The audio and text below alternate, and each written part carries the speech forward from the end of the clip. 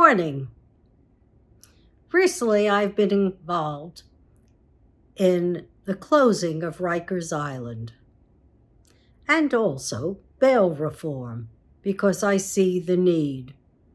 This year, one young man, well, not so young, he was probably about 62, claimed his own life. He had a seizure in jail. Didn't belong in jail to begin with. The man was an addict. What kind? I don't really know. I just know that there was no help for him, and he died in Rikers Island. Rikers Island is not unusual across the American jail spectrum. It's so easy to become a number and totally lost in the system. Our jails are a thriving business for many, and they cause tremendous suffering to the communities at large. In New Mexico, 21 kids were totally forgotten by the system that they even existed. Their families didn't forget them, but the system lost track of them. They were in jail from the age of 15, 17 years of age, and now they're in their 40s, 50s, and they're still in jail. And the gangs that they may have associated with, they're gone. But what's not gone are their families, and they should be reunited with them immediately, if not sooner. And what are we doing in New York City? We're planning on building more jails, of course, because how do you get rid of the prison population in one area of the city? Oh, you put it maybe in Chinatown or some other community that doesn't want them or need them. This is a travesty for us. At any one time, between the jail population and the federal population, we could have anywhere from 12 to 16 million folks behind bars. And they don't get a get-out-of-jail-free card either. And they should. So many of them do not belong in the jail system to begin with. Why are they there? They're there simply because of the color of their skin and because they may have been in the wrong place at the wrong time. And because they can't afford any bail. Not when you're poor. You give somebody $25,000 bail, they got to pay a lot of money in order to secure that bail and get out of jail. And they can't. And so they're languishing.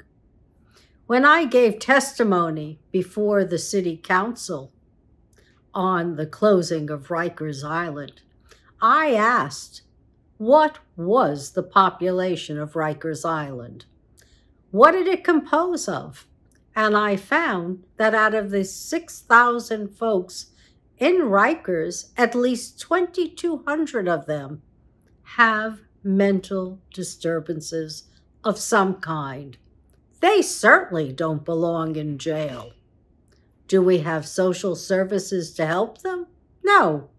Do we have social services on a police hotline that can direct people to the appropriate agencies and housing? No. We tend to send them to Rikers, where they can languish with people who have not been arraigned and also adjudicated on a crime. They have no idea in Rikers who committed what crime and what is the extent of the crime. Is it a felony, a misdemeanor? Why are they there? Nobody knows. But you can know in a nanosecond. Law firms can go through data in hours. These are 6,000 lives Surely, when there's an intake on them, we should know who they are, where they lived, what kind of medical problems they've got, what crime are they accused of at the very least, and maybe we can have an administrative judge immediately look at their case and decide, do they really have to be in jail? Can't anyone think about the problems that this has made? Instead, Mayor Adams is going to hire more police and more corrections officers. And I was told by the head of the Department of Corrections, they didn't think that Rikers would close in 2007 because they expected the population at Rikers to rise to 7,000 folks. And after reading the local papers, I now see that contracting is going on in Rikers through 2029. So, who's closing Rikers? Who's providing the community services that we all want and need? You care about public safety, then it seems to me you gotta return people who are not violent to their homes where they can wait for some administrative judge to determine their fate. Not everyone needs jail, for sure. We already know that. What we'd like to see is policemen on the beat getting to know the communities, getting kids off the streets, providing more services in the community for kids, whether it's apprenticeships, whether it's sports, whether it's competition in sports. Lord knows globally, when kids are idle, they get into mischief. The objective is, don't let our kids be idle. And then they won't go into gangs. And that is a solution in itself. I had my kids, my grandchildren. I used to go from one soccer game to another. I went to one robotics competition after another. I went to violin concerts and choral concerts and plays. The kids were busy. That's what has to happen with young people. Their brains are still forming. They can still change after the age of 28.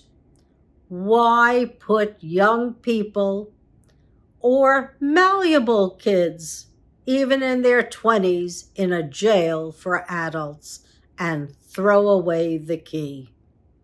They got COVID there in jail. They don't have proper health care, or that man who died from an overdose, seizure, and withdrawal probably. He didn't have to die. 20 folks died last year in Rikers. That's a crime. I'm still waiting to speak with my councilwoman to see her position on bail reform and closing Rikers. I already know what I think is just and fair. It should be closed, and folks should be getting the services they deserve. And the right to a speedy trial is one of our rights, and we've taken that away from people who are in Rikers or other jails. Another right we've taken away, and they haven't even been convicted of a crime, is they can't vote. So you got all these folks languishing in jail. They can't vote. They've lost their right to a speedy trial. They're not getting proper health care. What are we doing? All you have to do is look at West Germany and you'll know that there are better ways to handle felons or folks who we think have actually committed a crime. Not someone that you believe has committed the crime and you're just warehousing the poor kid. I remember seeing the documentary 13, where the police officers themselves said there was a quota. It's good for the police force. Well, it's not good for people and communities. You want something that's good for all of us, for all the people. Figure out a way to have an integrative police force, somebody who can field the telephone calls for domestic abuse, for violent crime, for petty thief, for addiction, and get them to the right agency for help. Don't just warehouse them in a jail. And certainly, I don't think we need another jail in Chinatown or anywhere else until we understand what is it we want to do in this society. What kind of a mark do we want to make on our kids? And do we want our kids to make it on our society? If we want public safety and we want the public good, then education is key. After school projects of some sort are important. Apprenticeships are important. Give the kids a chance to grow up as kids, and don't put them into jail for almost no reason at all. Everyone can be saved. Let's save our kids, and let's do it smartly with a police force that is responsive to the needs of the community. No more of this catch and keep business. No, we're not the enemy. Our kids aren't the enemy. It doesn't matter the color of their skin or their beliefs. Kids are kids. And as we know, it could be 5,000 years from when we all came here, or 50,000. Man is the same. We have the same emotions and feelings. Nothing changes when it comes to us and our feelings and emotions, but how we think, that can change, and how we learn, that can change. And saving one life is really important.